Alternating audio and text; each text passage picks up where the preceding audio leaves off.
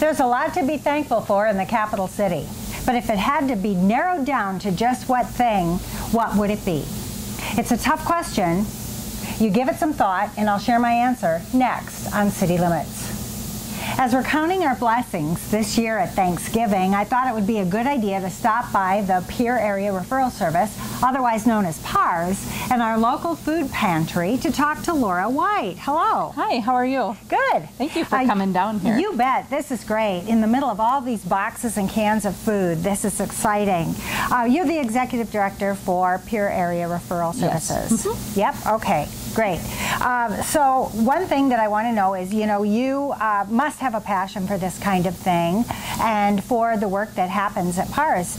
Tell us about that and why you are in this business. Well, I had the opportunity 2 years ago. It's actually been 2 years. And I think PARS is such a unique business. We're not run on governmental funding. Everything that we get comes through the community. We do get United Way funds, which we wouldn't be able to survive without our United Way funds. But the most of our contributions do come from the community. And for me, that is just something that is just awesome that I get to witness every single day, is the generosity of the communities in which we live in. I do have a compassion and a passion for helping people. Children are probably one of my deepest passions to look for. Yep. I just think that if through education and through your heart we can serve and make people's lives better. All right, so Pierre Area Referral Services does more than Food Pantry. So Food Pantry is a subset of that organization. Exactly. We have three main things that we do, and it is the Food Pantry. We run the backpack program, and then we also run like emergency services. And most of what Pierre Area Referral does is emergency services. We can help people with utility bills. We can help them if they're being evicted from their home. If they can't afford medication, they can come to us. If they need gas money, or if you're a stranded person here, we can help with emergency services for lodging, for gas, for food, and we cover all that. We also have started a basic budgeting class because, like I said, education can help you learn how to get out of what you're in. So we really strive to educate, to help people help themselves is kind of what our motto is. And so that's what we go for. Most people think PARS is just the food pantry, but we do several other things. We run the, we have a legal aid program, and exciting news for that, starting next Monday we will have an attorney from Dakota Plains that comes into our office, so anybody who income qualifies can come and get free legal help through that attorney, and she'll be here once a week, and that's a new program that we're starting. We also do Senior Box program, which is a commodity program for seniors, and we deliver them. They can also get them from the Pierre Senior Center and also from the Fort Pierre Senior Center. But we're the ones for Pierre, and we have approximately 78 of those boxes that we distribute monthly. And there's just so many other little programs that come through PARS. And I don't know that the community, until we're actually in doing what we're doing that month, or during that period of time, that they realize that we are more than just the food pantry. All right. So just to talk about that a little bit more, where does somebody go to find out information about all the different things that PARS does? We do have a website, which is at www.pierreareareferral.org. Okay. And on that, it shows you volunteer opportunities. It shows you what kind of help we can do, what is coming up in the future, and it's pretty easy to navigate. Good. We are located in the phone book. You can reach us at 224-8731, or you can come to our offices. Unfortunately, our pantry and our offices are in different locations. Yep. At some point in time, that would be our master plan, is to have everything in one location. But our offices are located at 2520 East Franklin, which is just right off the truck bypass. All right. And you'll see our sign right there on the door. Great. So. Okay, so you're an organization that is very meaningful to this community. It helps a lot of people. But right now, we're in the location of the food pantry. Right. So tell us, where are we? We are at the Boys and Girls Club is where we're located, and we really do love our new location here. It's roomy, it's bright. When we have lots of clients, we feel a little bit clustered, but we can serve anywhere from 20 people here down to 2, and we just never know how many people are coming in a day. In the past, before I started, it was probably 10 to 20 people per week, and we can see 10 to 20 people per day now. And so the need after the flood, and I think it was the need was shown, it showed where we were, and I think that's where our numbers have increased. Now, a lot of businesses in town, you know, they've kind of faltered down and they've gone down and gotten back to normal, but this is our normal now, serving more people. And we are unique that way too, because our need hasn't changed or gone back down. It seems to gone up, but I think it's because of recognition and knowing where they can go for help. All right, that's interesting, because we had a major recession prior to the flood, and then we had the flood. You're saying that the increase in levels that we're seeing now has been up since the flood. Right. Yep. Our numbers have probably doubled, and they haven't gone back down. So, all right. Yep. So how have you adjusted to that new normal? Well, this new normal is my normal since I started. So for the old executive director, I don't know how she did it. Yeah. But our normal is the community. We have a great participation. When there is a need, we have the Boy Scouts who come and do food drives. We do the Feinstein Challenge, where we get matched. A millionaire from Rhode Island challenges us to raise as much food and money as we possibly can in the months of March and April, and then we can, he'll match for every pound of food and every dollar, we get that dollar, and then he'll match a percentage of that. So that's a big food drive. And then we also have the postal food drive.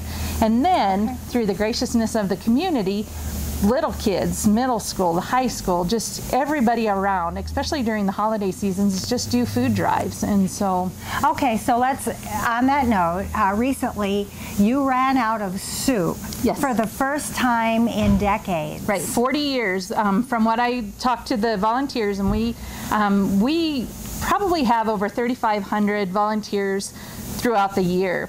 And I went to several of them, not all of them, but the ones who have been around forever and ever. And it is the first time in history that they can remember that we ran out of soup. The middle schoolers stepped up and they did a food drive for 1 week, and they raised over 695 pounds of soup. And so it's just little things like that when you think, oh my gosh, I don't know what we're going to do. Somebody in the community pulls through. That's right. So once again, it's a community effort to keep this place going. Right. And I know that Feeding South Dakota is on the list also, and they had a very interesting concept that they taught me when I started, and it's, you know, money versus food. And I think if you buy 1 box of Cheerios and you donate that to the food pantry, we can feed one family 1 box of Cheerios. But if you donate the money that you purchase those Cheerios for, we can buy 8 boxes of Cheerios through Feeding South Dakota. So the partnership with that has helped us immensely also. Okay.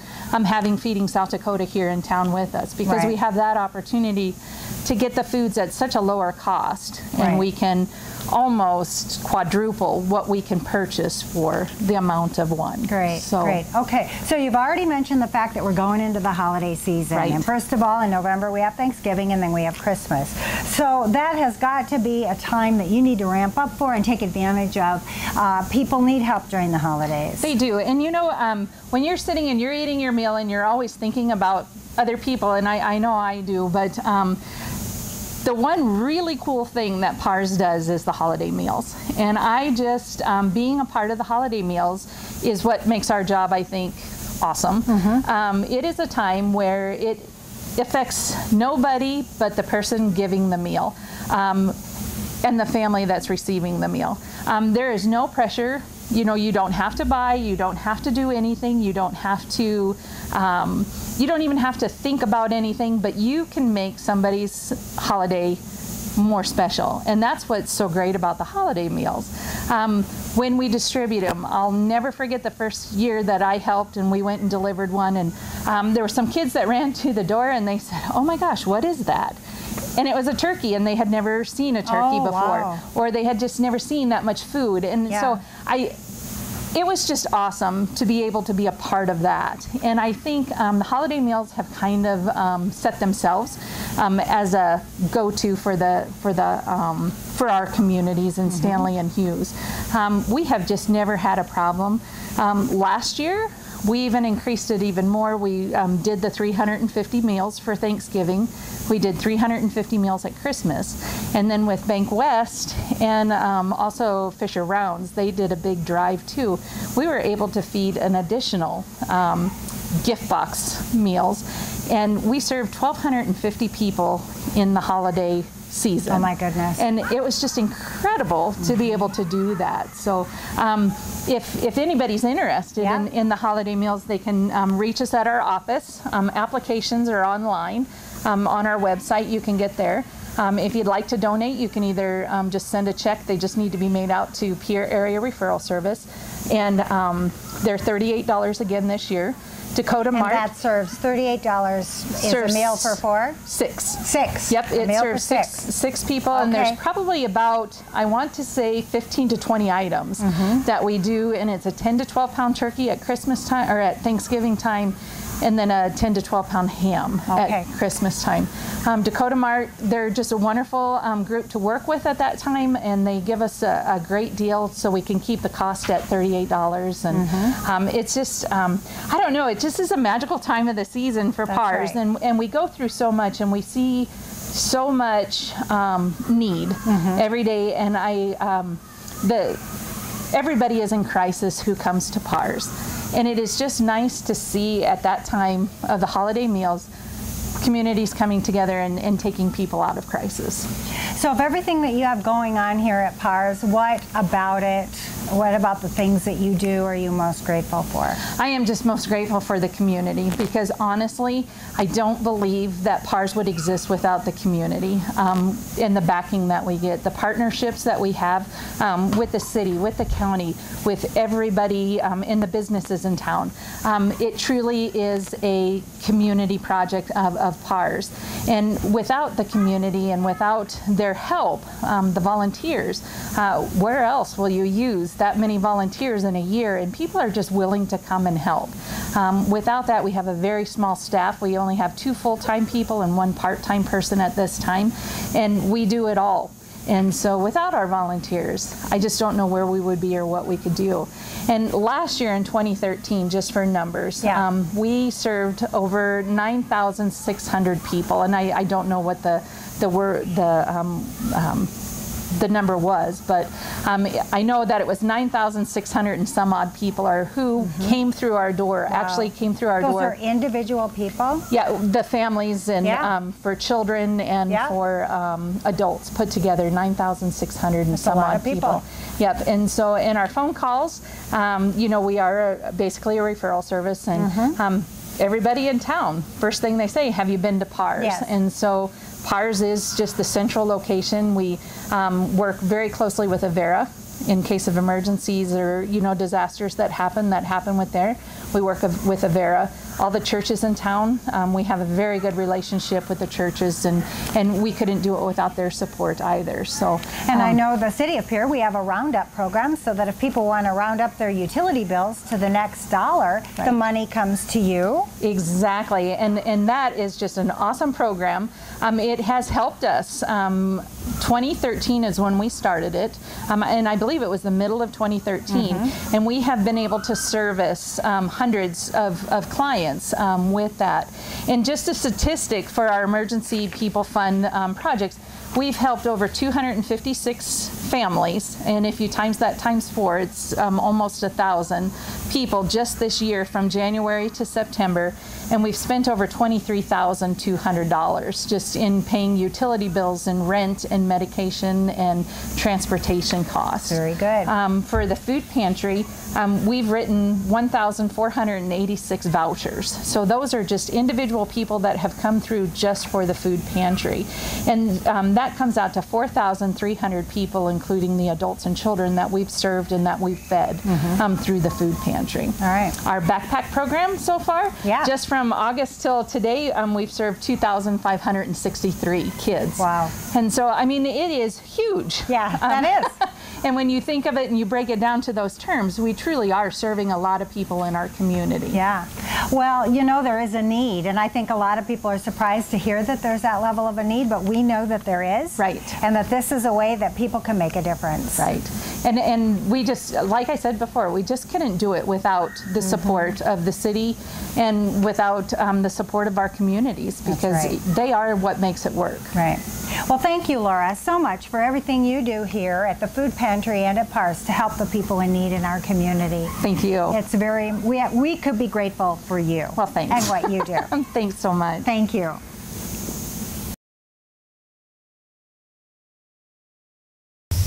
We just left the Pierre Food Pantry and we made our way to a new location and a new guest. So what we're doing now, we're standing in Feeding South Dakota in the building that's in the Pierre area, and we have the manager here, Russ Hofledt. So welcome, Russ. Thank you. Thank you for being here. Okay, now I just said manager, but what is your actual title? Central Operations Manager. All right, and so Feeding South Dakota, this is the Pierre location, but it really is part of a larger organization that's across South Dakota. It is. It is. Feeding South Dakota is our state's largest hunger relief organization, charitable organization, and we have our warehouse here in Pierre and also one in Sioux Falls and one in Rapid City. Now, I know that when we established this location a couple of years ago, I was involved in that project, and so this is near and dear to my heart, the fact that we've gotten operations here that has been very successful. And I know at the time when they were looking at this location, it really fit a need we had in Pierre, and it also fit a need that Feeding South Dakota was experiencing. They had a gap in central South Dakota. Absolutely, yeah. So out of Pierre, we actually cover 24 counties in the central third of the state, and yeah, prior to Feeding South Dakota being established here in Pierre, there was quite a gap in service. Out of Pierre, we actually support just over 80 different hunger relief programs in the central part of the state. And so, you know, the work that yourself and a lot of others did early on has gone to help all of those programs out. That's right. All right, now we were a few minutes ago talking to the food pantry.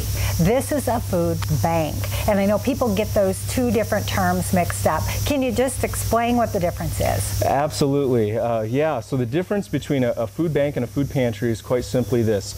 A food bank, if you think of it in terms of the for-profit world, would be the wholesale distributor, and the food pantry would be the retailer. So the food pantries are dealing directly with clients, individuals and families in need, and the food pantries and other programs like that get a lot of their food from food banks. Now, I know that when we were talking to Laura White, she talked about the fact that when they get donations of dollars, if they come up here, they can get food that they can use that dollar to buy a lot more food here than they can anywhere else. So just kind of talk about that, how this is a way for them to extend the dollar.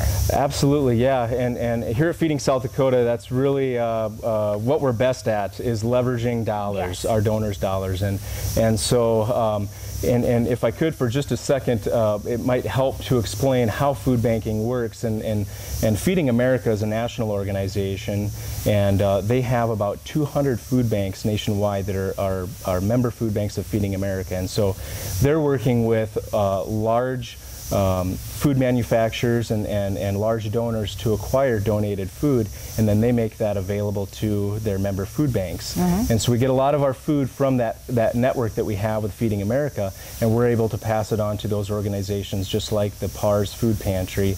And yeah, so we are able to leverage dollars. You know, so if PARS, if somebody donates funds to PARS, instead of going out and buying that food at retail cost or something like that, they can come up here and get that food for as little as 18 cents a pound, in some cases even lower cost than that. And even when you talk about food drives and those types of things, they have their place. But if you think about that, if those donors donating the food to the pantries actually donated dollars rather than going out and buying those items, their dollars would go a lot further. That's right. Okay. So we're standing in front of one of your vehicles. And so as we've been talking about, you serve a large geographic area here in the middle of the state. And this truck is part of a system to make that happen. Absolutely. So this is our mobile food pantry truck, and this has been a great tool for us. We were able to implement this mobile food pantry program and procure this truck through a grant here a couple of years ago through the state. And what that's done is it's really allowed us to fill a high need in very rural, low access areas of central South Dakota. And so we take this truck filled with food to rural areas, high need. You know, the population in these areas are a high need, and they have a high what we call food insecurity rate. And we do one-day distributions, and so we've got folks within the community that have volunteered their time and their resources to help us out as far as unloading the truck and getting set up and having a venue indoors to set things up in the winter and in inclement weather. And we invite folks in the community that are in need to come and get you know, a week or two supply of groceries. It's not going to meet 100% of their needs, but it's going to help to supplement some of those other things that might be going on as well. Yep. All right. And so talk a little bit about the building that we're in right now and what day-to-day life is like here in this facility. Okay. Well, the building that we're in right now, a lot of people probably know that it was the old Pepsi building. Pepsi used to be in this building. It's just under 9,000 square feet. And, you know, I guess as far as kind of the daily schedule of things and the flow here at Feeding South Dakota, you know, we have trucks coming in each week and sometimes multiple times each week. And obviously our goal is not to bring food in and store it. We want that food going out because we know that there's a need out there. And so we've got trucks on the road multiple days throughout the week. This mobile food pantry, we operate that on Tuesdays and Thursdays. I've got a truck on the road today doing deliveries. As I mentioned before, we have about 80 different partner agencies throughout the state, and we do deliver to each one of them on a monthly basis. They're able to actually go on our website, and through an agency, what we call our agency portal, they can see a snapshot at any given time of what we have available and then order that for their hunger program, whether it be a soup kitchen, food pantry, backpack program, senior nutrition program, any of those types of programs. So lots of activity. Yeah, a lot of it, yep. All right, so let's talk about some of the partnerships that you have. I know that you've got different organizations that do donations in different kinds of ways. Talk about some of the key projects that you have going on that really is a partnership with another organization, such as the Cattlemen's Association. Okay, yeah. So yeah, we had the Cattlemen's Foundation did a very nice fundraiser for us this summer, and raised a substantial amount of money for us to go ahead and procure beef protein, which is a very important part of you know, individuals' diets, and it's also a high cost. So it's really important that we're able to help out with those types of things. Some of the other partnerships that have been just great for us, one I would point out would be the partnership that we have with CHS and Midwest Cooperative here in Pierre, and then Northern Plains Cooperative up in Gettysburg. Each year in March, they do a two-week long fundraising event for us called Harvest for Hunger. And what they do is they get out and they ask their members and employees to donate to those in need, and not just dollars, but farmers can actually donate grain. That's right. And then they turn that into dollars, and it's really been an amazing event each year. And so we're grateful for that partnership and all those partnerships that we have. All right, so if somebody is interested in donating a commodity or getting involved in another way with donations, what would they do if they wanted to know? Yeah, that's a very good question. So right now, something that we're working on is, I mentioned that we have some monies that were raised this summer through the Cattlemen's Foundation to procure beef. And so one thing that we're kind of testing the waters with right now is I've been working with a number of processors, and it's been found that I could get the beef processed into hamburger at about 80 cents a pound. So when we talk about stretching those dollars, again, that's really what we try and do here at Feeding South Dakota, and being good stewards of the monies that are given to us. And so I would just take this opportunity to invite any cattle producers, cattle ranchers, if they're so inclined, to donate a beef to Feeding South Dakota, and we could go ahead and get that processed into ground burger and put it to good use and distribute it to those in need. All right, so the challenge is on. If you're out there and you have inclination to donate in that way, we'd like to hear from you. And where would they get a hold of you? They could contact myself. Phone number is 494-3663, or email Russ at feedingsouth-dakota.org. Okay, so the holidays are coming up. Do you have anything going on that's specific to holidays? Yeah, we sure do. Each year, for the last few years anyhow, we've done a holiday turkey drive, obviously, for the Thanksgiving and also the Christmas holiday. And so we've got our turkey drive coming up, I believe, November, I've got the dates written down here, November 10th through the 21st. Obviously, okay. Folks could bring a turkey up anytime they want, and we'll get it distributed for them to somebody that isn't as fortunate, but the actual turkey drive itself is going to run the 10th through the 21st of November. All right, so as the manager of this operation, and you look at all the things and how you interact with a lot of different people and everything, what are you the most grateful for? Obviously, I would have to say, all of the support that we've had since we've been established here in 2010. The community here in Pierre and Fort Pierre.